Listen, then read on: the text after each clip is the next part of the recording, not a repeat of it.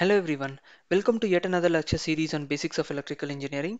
In this video, we're going to see various worked examples on series RL circuit. So let's get started. So before that, one of the most important things is that if you're not watched the theory related to series RL circuit, please do watch it. There's a video on it. The link will be provided in the description. And once you watch that, you will be able to draw these important conclusions. I'm just narrating these important conclusions because it will help you out in order to solve the problems with respect to it. Trust me, there are 8 problems solved in this particular series of lectures, and all 8 problems would be somewhat different, and you would be able to gain a lot of confidence with respect to problems on series RL circuit. Um, you can take it from me that 90% of the problems related to series RL circuit you will be able to solve on your own after solving these problems. So let's get started. The voltage and current relationship in series RL circuit is that current lags behind voltage by an angle equal to phi. That's the reason it is given as Im sine of omega t minus phi. Since I lags behind V, it is slightly after some angle say equal to phi. This is the phasor diagram, that is the supply voltage V leads by I by an angle equal to phi. It is clearly indicated over here. The impedance associated with a series RL circuit is R plus J into XL. The reason why it is plus J and not minus J in case of series RC circuit is simple, because the voltage leads current. The relationship with respect to voltage is defined in terms of positive and negative values with respect to J. The phase difference is between 0 to 90 degree, and it is called as lagging with respect to series RL circuit, and it is called as leading with respect to series RC circuit. One of the major differences, because in problems they may give you a lagging power factor and you have to understand that it is with respect to series RL circuit. Once that is done, power factor, three definitions with respect to power factor. That is, power factor is generally cos phi. So based on that, we can say cos phi is equal to VR by V or R by Z or P by S. Based on voltage triangle, impedance triangle, and power triangle, we can derive these equations. So any three equations can be used. In case they give you R and Z, you can use this formula. In case they give you VR and V and ask you to find the power factor, you can use this formula. So depending upon the context of the problem, we have to apply them. So the power is, there are three definitions with respect to power. So active power, reactive power, and apparent power. Active power is VI cos phi. This is the actual power or the power consumed by the circuit, that is with respect to the resistive element that is associated in the circuit. And Q is the reactive power, that is usually also called as circulating power. It is because of the inductance or the capacitance that is used in the circuit. So reactive power is always referred to with respect to the inductance that is there in the circuit, and hence if you see, you have I square XL. So that means XL is associated with inductance, and it is indirectly saying that reactive power is associated with an inductor. And the apparent power is the product of V into I. So we'll be requiring these three equations in order to solve any type of problems with respect to the active, reactive, and apparent power respectively. So very important conclusions, keep them handy and make a note of them in a separate place. So once you have them, you will be able to refer to these when you have to solve few problems related to it. So let's get started off with the problems. So our first example for today is an alternating voltage of 80 plus J60 volt is applied to a circuit and the current flowing is 4 minus J2 amps. Find the impedance, the phase angle, the power factor, and power consumed. So very important observation to be made looking at this problem. So they've not given you an indication of it is a series RL or series RC, so it might be anything. But since we are solving series RL, you will be able to identify, okay, this is a series RL circuit. But it is not the case. Be very careful. See, the voltage is given as 80 plus J60 and the current is given as 4 minus J2. That means it is associated with minus J. If you convert this into polar form, this is in rectangular form using calculator, and find the magnitude and angle, you will be understanding that I is lagging behind V. That's the reason it is called a series RL circuit for this particular case of the problem. So we'll be solving each of them since it is series RL circuit. So we'll be writing the given data at the first place. Very important observation, because once we write what is given, we will be able to further simplify and solve the problem. Our first step is to determine the inductance in the impedance, that is what is asked over here. So how do we do it? Z bar is equal to V bar by I bar. Very important observation is that it is always indicated by bar, because it is the polar, it is in phasor representation. It is not in, if it is only Z, then it is in with respect to magnitude, but they've given you Z bar, that clearly indicates it is with respect to phasor form. So any problem with respect to AC should be represented in terms of phasor. So what does phasor is associated associated with? It associates with a magnitude and a phase angle. So you have to write both whenever they ask you a question related to it. So 80 plus j into 60, that is the voltage divided by 4 minus j2. So convert this into polar form as I told you earlier. If you clearly observe, the current is negative with respect to angle. That means I is lagging behind V. Here itself you can identify that it is a series RL circuit. So solving this further, you'll be getting 22.37 at an angle 63.43 degrees. That is phasor, this, and the effective unit for impedance is ohms. So if you want to find only the magnitude of it, it is 22.37. So this is taken separately and it is written in this particular fashion. So all right, so we have found the impedance. Next step is to find the phase angle. How do we find the phase angle? If you carefully observe, the impedance that we have obtained, it is associated with V and I.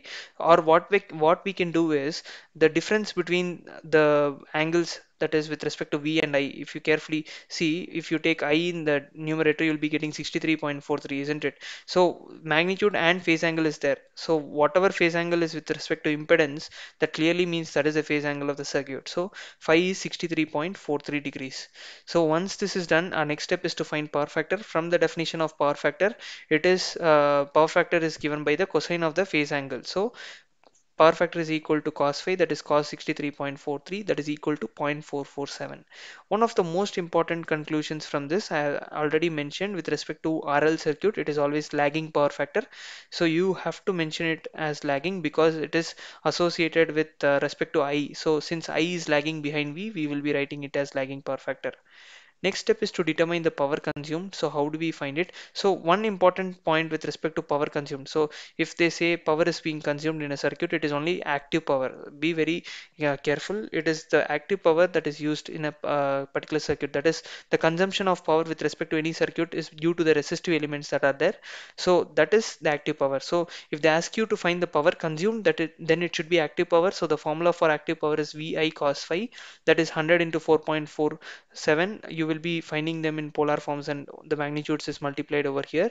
We don't want to determine the phase angle. In case you want to determine the angle, you can represent it as well. So you will be getting 199.81 watt. So this clearly summarizes our previous problem. So in case you have any questions related to this, feel free to reach out. So once this is done, our second problem is quite similar to the first one. So you can pause this video at this point and try this problem on your own. It will definitely give you a lot of confidence. So let us look at this problem. The voltage and current in a circuit are given by the magnitude of V is given in polar form and the current is also given in polar form. If the circuit works on a 50 Hz supply, determine impedance, resistance, reactance, power factor, and power loss considering the circuit as a simple series circuit. So they've said it is a simple series circuit, but they've not mentioned whether it is a series RL circuit or whether it is a series RC circuit or any other circuit for that matter. So how do we assume is it a series RL or series RC? Very simple, as I mentioned in our previous problem as well. So voltage associated phase angle with respect to V is plus 30 degree and with respect to I is minus 15 degree. That means I is clearly lagging with respect to V. Whenever current is lagging behind voltage, it should be a series RL circuit, isn't it? So from here we'll be getting a clear identification that it should be a series RL circuit. So let's start up with the solution for this particular problem. So we'll be writing the given data. They've given us the value phasor value of V and I, and consequently the supply to the signal for this particular problem is 50 Hertz. All of this is written in a particular place. Once this is done, our first step is to determine the impedance. How do we find the value of impedance? That is Z bar is equal to V bar by I bar. They've given directly in polar form. Substitute and find the answer. You'll be getting 75 at an angle 45 degrees.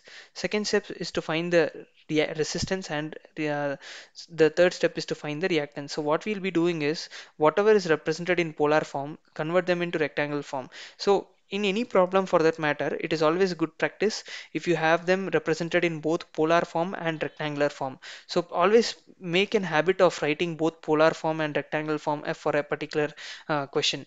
So how is that helpful in this case? We will be writing the value of Z. Once Z is found out, in order to find resistance and reactance, it is very simple. This is the resistance part because R plus JXL is the impedance offered with respect to a series RL circuit. This is the reactance. So if you represent them in polar form, automatically you know the resistance over here, you know the reactance over here. So write the value of resistor, that is to be 53.03 ohms, and the reactance to be equal to 53 and the reactance to be equal to 53.03 ohms. So both are same in this case. Step 3 is to determine the power factor. As I already mentioned you, the power factor is defined as cos of the phi value, but phi is given as 45 degree. So since they've asked us to find the power factor, you will have to obtain the cos of this value. It's not written, but cos 45 is 1 by root 2. So 1 by root 2 is the power factor for this particular problem. So 1 by root 2 is nothing but 0.707. So this is the power factor with respect to this circuit, and it should be mentioned as lagging. I have not included that. Please do make a note of it. So to determine the power loss or the power consumed, both are the same. So power loss in the sense that is the power consumed in the circuit. So as I mentioned in our previous problem, power loss is nothing but the actual power consumed in the circuit. So P is equal to VI cos phi. Substitute the value of V that we know and value of I only with respect to magnitude and the value of cos phi. So that is 0.707. You'll be getting 212.1 watt. This is the this gives you a clear picture of how to solve this type of problem. However, there are various other types as well. So let's go one by one. So let's get into our next example, that is example 3. So in this case, they have given us a voltage V of t in a particular form, that is 177 sine of the value with respect to the frequency and the phase angle, and it is applied to a circuit. It causes a steady state current to flow, which is described by a current equation is given, and determine the power factor and average power delivered to the circuit. So they've only asked us two things in this case. They've asked us to find the power factor, they've asked us to find the average power delivered to the circuit. So again, looking at the voltage equation, current equation, I is the angle associated with respect to I is negative here and it is positive here. That means V is leading with respect to I. When I is lagging with respect to V, then it means it is series RL circuit. So this gives us a clear identification that this problem is associated with series RL circuit. So next step, what can be done? So we will be writing the given data at the first place, and in order to determine the power factor, you can first write the step called current I lags behind voltage V of t by 30 degree. This is very simple. If I of t is associated with minus 20 degree and you have to come to 10 degree, that is with respect to V of t, means you have 30-degree phase difference between each other. So that's the reason why it is 30 degree. So phi is nothing but 30 degree, or in other words, you can write it, the phase angle can be found in this particular way as well. 10 minus of minus 20, you'll be getting 30 degree. So phi is equal to 30 degree in this case. So once you find the value of phi, the power factor is very simple, that is cos phi, that is 0.866. Since it is a series RL circuit, we'll have to mention lagging always. So once this is done, our next step is to find the average power. So the average power is nothing but the power consumed in the circuit, that is P is equal to VI cos phi. So VI cos phi, very, very important steps at this particular point is that 177 by root 2. So the value of V is nothing but VRMS. They've given you an equation, and that doesn't mean 177 is the magnitude all of a sudden. It is VM. So VM is nothing but, so V is nothing but VM by root 2 and I is nothing but IM by root 2. So 14.14 divided by root 2 is to be done. 177 divided by root 2 is to be done into 0.866. That is the power factor obtained in this case. You will be getting the average power consumed. So one of the commonly made mistakes with respect to students is that they will directly substitute the value of V and I over here. Very, very wrong. So be very careful with this particular step. So this is how we'll be solving this problem. I hope you would be able to solve these type of problems on your own. So our next example for that matter is whenever a sinusoidal voltage of 120 volt RMS voltage they have specified is applied to a series RL circuit, it is found that there occurs a power dissipation of 1200 watt and a current flow given by I of t is equal to 28.3 sine of 314 t minus 5. Find the circuit resistance and inductance. So indirectly they have said that we have to find the resistance and inductance, although they have not given okay, they have given the series RL circuit as well. So our step is to find the circuit resistance and inductance directly. So first write down the given data, that is V is equal to 120 volt and P is equal to 1200 watt. So I of t equation is written over here. So once this is done, we will be starting off in order to find the resistance value. So we know the value of I is given in terms of equation, so we have to find the RMS value of it, that is 28.3 divided by root 2 as in the previous case. So you'll be getting 20.01. This is the actual RMS value of current in this case. So we know the value of V, we know the value of I, so we know the value of power given as well. So if we substitute in this equation, we can find the value of cos phi. So why are we finding the value of cos phi? We'll be able to find the value of phi. From phi, how is the value of phi helpful in this case? So Z is equal to V by I, isn't it? So 120 divided by 20.01, you will be getting equal to approximately equal to 6 ohms. So from this magnitude of Z, the phasor value of Z is equal to Z at an angle phi. So correspondingly 6 at an angle of 60.02, that is the phase angle phi. So if you convert this polar form into rectangular form, you will be arriving at 3 plus j 5.2. That means this is the reactance part and this is the resistance part and this is the reactance part. That means if they ask what is the resistance with respect to this, it is 3 ohms, and what is the reactance, it is 5.2 ohms. So how do we determine the inductance value? So the value of inductance can be determined by the formula XL is equal to omega L. So when we are arriving at this particular rectangular form, the resistance is given as 3 ohms and the reactance is given as 5.2 ohms. That is the reason why we are following this procedure. We can directly find the value of Z is equal to V by I, but we want the phase angle associated with it as well, so that we can convert it into rectangular form and find the value of resistance and inductance. That's the reason why we followed these sequence of steps. So once that is done, XL is equal to omega L. Omega is nothing but equal to 2 pi f. So substitute it. So 2 pi f, 50 hertz is the supply frequency. So substituting, you will be getting it with respect to 340, but in this case they've not given us the frequency to be 50 hertz. In general it is 50 hertz, but since they've not given the frequency, over here they've given in terms of the equation, that is sine of omega t minus 5. So omega here is to 314. Substituting the value, you will be able to find the value of L, which is 0.0165 Henry. So they've asked us to find the value of resistance, that is 3 ohms. They've asked us to find the value of inductance, that is 0.0165 Henry. So I hope this problem is understood. In case you have any questions, feel free to reach. So our next problem is with respect to this. When an inductive coil is connected to a DC supply at 240 volt, the current is at 16 amps. When the same coil is connected to an AC supply of 240 volt, 50 hertz, the current is 20.27 amps. Calculate resistance, impedance, reactance, and inductance of the coil. This problem sounds interesting, isn't it? It's a different type of a problem, so please make a note of this type of problems as well. So our first step is to write the given data, whatever is given. For DC, what is the supply voltage, what is the current flowing. For AC, what is the supply voltage and what is the current flowing according to the given data. Once that is done, our first step is to determine the resistance. So when an inductor coil is connected to a DC supply, that is our first case when as per the given data.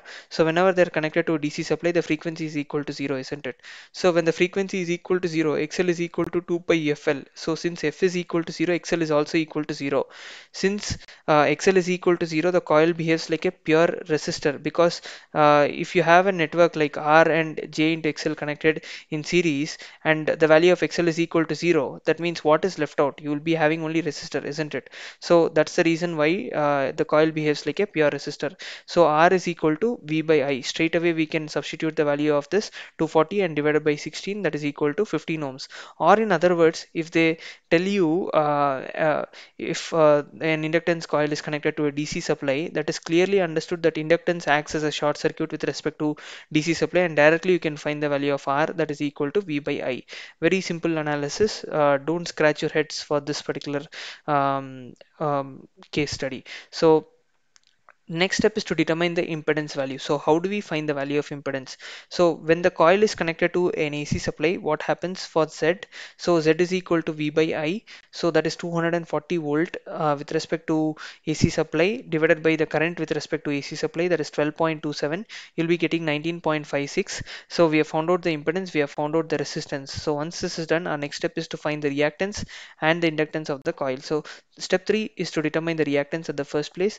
XL is equal to square root of Z square minus R square, or in other words, we had that formula Z is equal to square root of R square plus J into XL square. So that can be substituted in this particular fashion and written in this particular way. And once that is done, substituting these two values, you will be getting 12.55 ohms. So be very careful with respect to substitution part, so don't go wrong at this place. So step 4 is to determine the inductance value. So how do we find the value of inductance? We already have the value of XL. So it's very simple. XL is equal to 2 pi FL. So substituting the value of the given data, they've given us the frequency as 50 as well, so we'll be substituting that. So L will be finding it out, and it is equal to 0.04 Henry. So we have found out the resistance, we have found out the impedance, we have found out the reactance, and we have found out the inductance as well. So I hope the approach for these type of problems is understood. So all right, let's move on. So let's go into our next problem.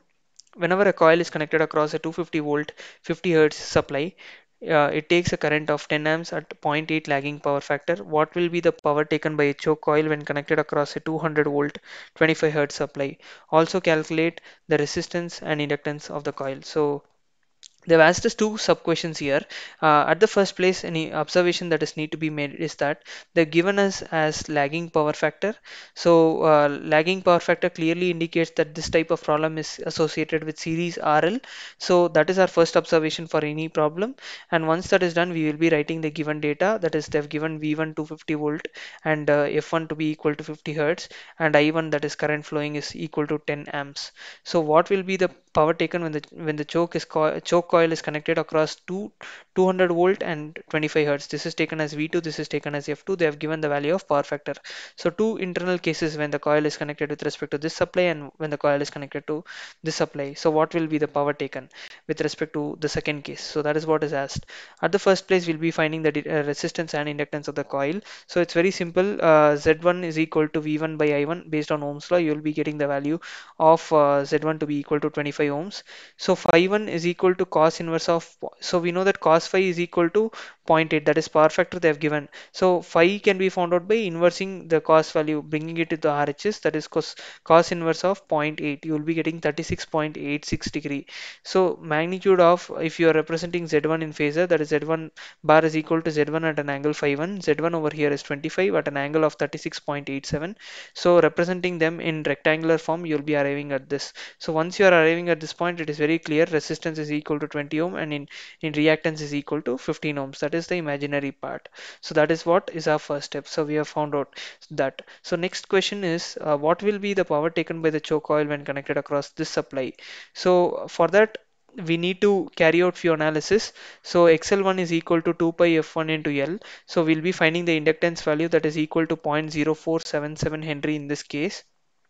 And in order to determine the power taken when connected across a 200 volt 50 hertz supply, we have to find out the values of XL2. So how do we find out XL2? XL2 is given as equal to 2 pi F2 into L.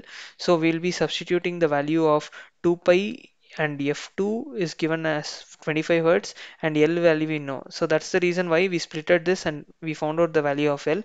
We'll be substituting it over here and find the value of XL2. So once the value of XL2 is determined, how do we find the value of Z2? How is it associated? So we know the resistance, that is equal to 20 ohms, and the imaginary part of the reactance, that is 7.49 ohms. So with respect to this, when we are representing them in rectangular polar, from rectangular to polar form, you'll be getting 21.36 at an angle 20.53 degrees. So once we know the impedance Z2, we will be able to find out the value of current I2, that is given by V2 by Z2. So that is 200 divided by 21.36, that is 9.36 amps. So once we know I2, once we know phi 2, that's the reason why we found out Z2 bar. So once we know I2, once we know phi 2, we will be able to substitute them. That is 200 into 9.36 into cos of 20.53. They've asked us the power when the choke coil is connected to this particular supply. That's the reason why we are finding phi 2 with respect to this. All the power factor with respect to the initial one is given. So that's our steps. So first step is to determine the resistance and inductance by substituting Z1 in polar form, phasor form. If you represent, you will be getting R and XL. Once you find the value of R and XL, find the value of inductance and substitute them with respect to XL2 and find the value of XL2, and substitute them in with respect to Z2 bar and find the value of Z2 bar power, the phase angle, and the magnitude associated with it. Find the current flowing through the circuit when they're connected to 200 volt 25 hertz supply, and then find the power, that is P is equal to V2I2 cos phi 2. This is how we have to solve these type of problems. Once this problem is clear, in case you have any questions, feel free to reach out to me. So once this problem is clear, you will be getting 1.5753 kilowatt, that is the actual power consumed in this particular circuit when they are connected to 200 volt 25 hertz. So once you have a clear understanding of this problem, we'll go into our next problem, that is example 7. So a load of 22 kilowatt operates at zero point 0.8 lagging power factor when connected to a 420 volt single phase 50 hertz source. Find current in the load, power factor, angle, impedance, resistance of the load, reactance of the load, voltage and current equations.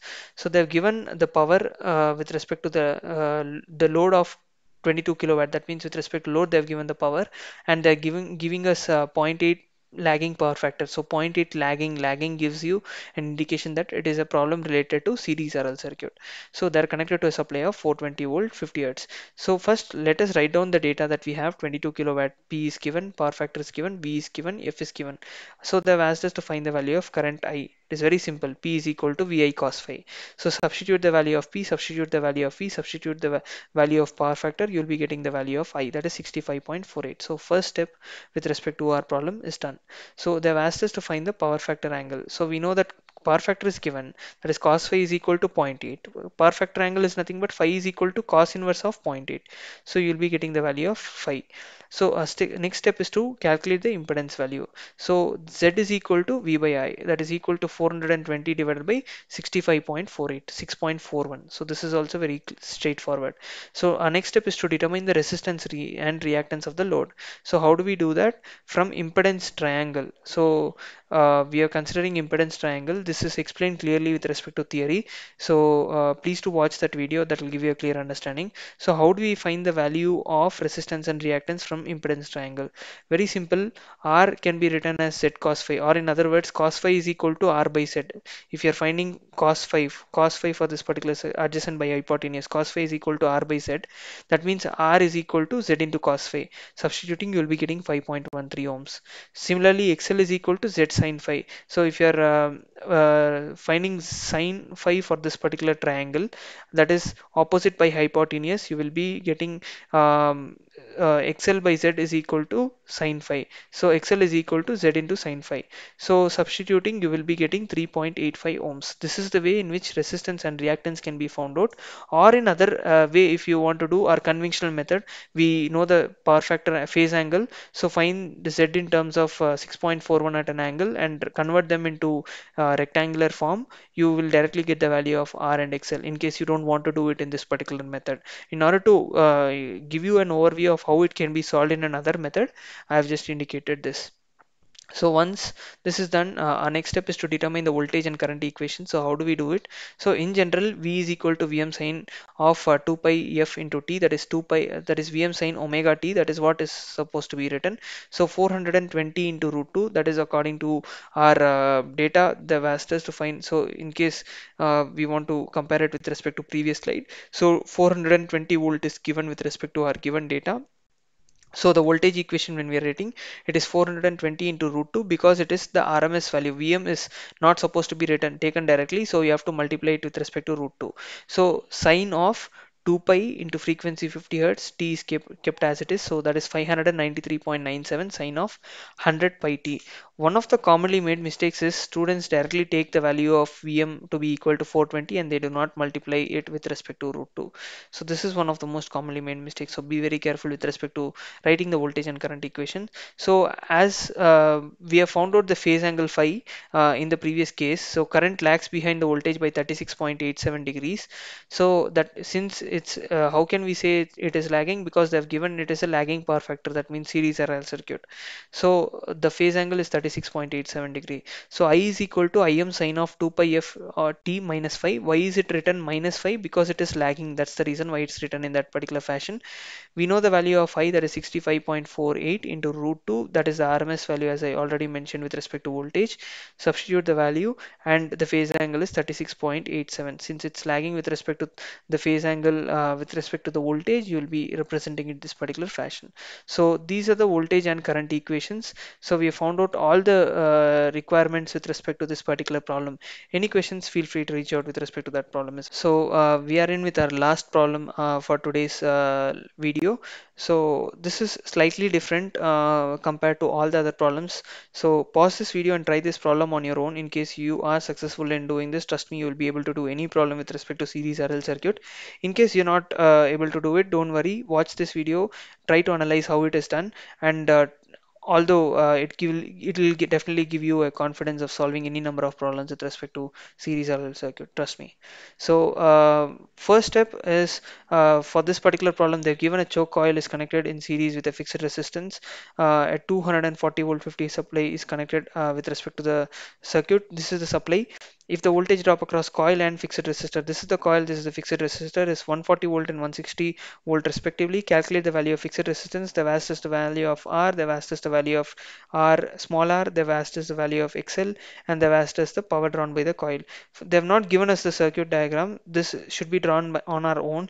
This will give us a great vision as how this problem can be solved. So this can be solved by a series of steps. So first we'll write the given data, what is given to us according to our data. We'll start off with finding the value of fixed resistance. This is very straightforward. That is V is equal to R is equal to V by I by Ohm's law. You can find the value. The R value is given to be equal to 64 ohms. So second step is to determine the resistance and inductance of the coil. So fixed resistance is found out, resistance and inductance will be our next step. And once that is done, we'll find the power drawn by the coil. So how do we find this? This is followed by a series of steps. First, Z coil. With respect to coil, impedance of the coil is given by V coil, that is with respect to 140 volt and divided by 2.5, that is current flowing through the series circuit. So that is equal to 56 ohms. So Z coil is equal to square root of R square plus XL square. That is the impedance formula. That is Z is equal to square root of R square plus XL square. That is equal to 56. Now what we'll be doing is we'll be squaring on both the sides. Roots cancel in this particular place. Square of 56 is 3136. Label this as equation 1. Now we'll find the overall impedance Z, that is equal to V by I, 240 divided by 2.5. So overall impedance as in it is the overall impedance of the entire circuit. So be very careful with that step. So Z is equal to V by I, 240 divided by 2.5, that is equal to 96 ohms. So phasor of Z is equal to R plus small r plus J into XL. That is the overall impedance. Since they are connected in series, we are simply adding them. So now Z is equal to square root of R plus R whole square plus XL square. That is, this is the resistive part, this is the reactance part. So it is given by, we know that Z is equal to square root of R square plus XL square, but R here is nothing but R plus R. So you're representing in this particular fashion. And now we know the value of Z, that is 96 ohms here. So we know the value of fixed resistance R, substitute for 64. And now we will be simplifying this equation and you will be arriving at this particular equation. Write this as equation 2. Now what we'll be doing is we'll subtract 2 from equation 1. So you'll be arriving at this particular point. That is nothing but we will be subtracting 1 with respect to 2. So 1 minus 2 is what we are doing. So we'll be getting this particular equation. So further solving this equation, r square gets cancelled out. You'll be left out only with the value of r. You'll be getting 15.5 ohms. So we have found out the value of capital R. We have found out the value of small r. So only thing is to find the value of XL. So substitute back in equation 1 the value of r. You will be getting the value of XL square. So take the square root of it. You will be getting the value of XL. So pretty much a lot of steps in this, but it's a very simple problem. So once you find the value of XL, you can find the value of inductance as well. That is, XL is equal to 2 pi FL. Substitute the value of it, and you can find the value of inductance. So the vast is the value of R, capital R, that is fixed resistance, the reactance, the inductance as well. So we have found out all of them. So next step is to determine the power drawn by the coil. So the power drawn by the coil is nothing but I square into R small r, because it is whenever they're asking anything with respect to the power drawn or the power consumed or the actual power used in the circuit, in that case you have to use these particular formula, that is peak coil is equal to I square into R, small r in this case, so we will be writing 2.5 square into 15.5, that is equal to 96.875 watt. So we are not using the formula of VI cos phi and all, because we do not know the exact angle. We can find it in that particular method as well if we know all the values exactly. So in this case, we will be using this particular formula just to give you an overview of how it can be solved in a different method as well. I hope 8 problems are solved in this particular video, and this gives you a clear understanding as how to approach problems related to series RL circuit and how to confidently solve them using the formulas that are required with respect to them. So I hope this video gives you a clear understanding and builds a confidence in order to solve these types of problems. In case you like this video, please do like it, share it, and subscribe to our channel for regular updates. Please do keep supporting. Thank you.